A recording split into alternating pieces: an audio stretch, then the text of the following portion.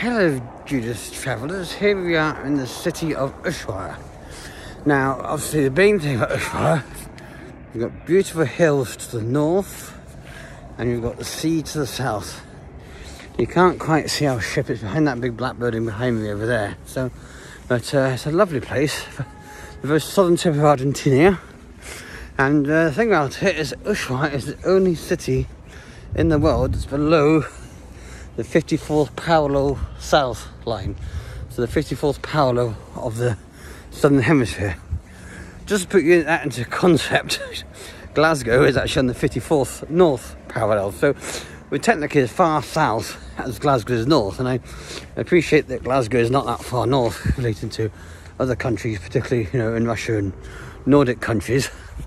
When you come down to the southern part, there's a lot of nothing from here south.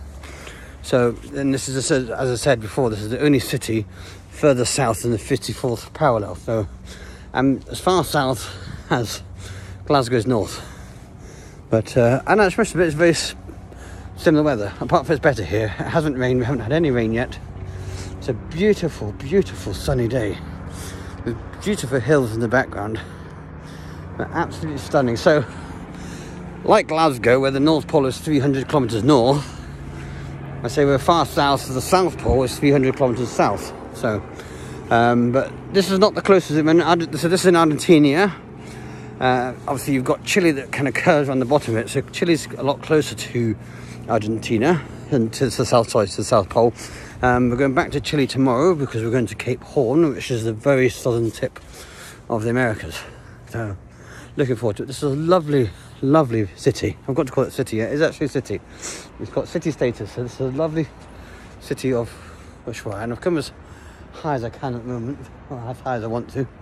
But there's lovely memorials here, and it's just nice painted, very clean, and very, very clean air as well. It's like being in Norway or Sweden.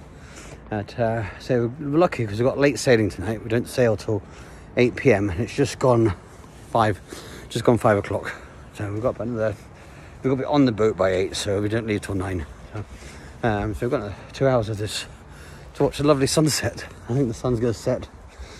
Sunset's about 8 p.m, but I think it's going to disappear a lot earlier because it's going to go behind the hills. So okay, just want to say lots of love from Ushuaia in Argentina. Love you lots. Bye.